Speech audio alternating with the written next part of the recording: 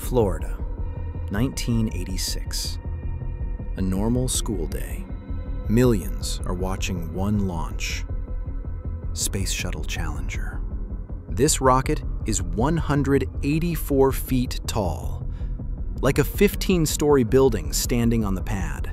7 crew on board, including a teacher, Christa McAuliffe.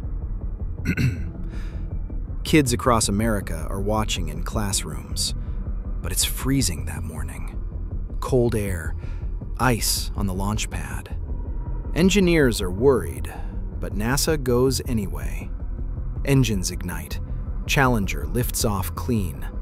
For a moment, it's perfect. 73 seconds in, a bright flash near the boosters. Then, boom. The shuttle breaks apart mid-sky. 7 astronauts gone. The whole country watched it live, and spaceflight changed forever.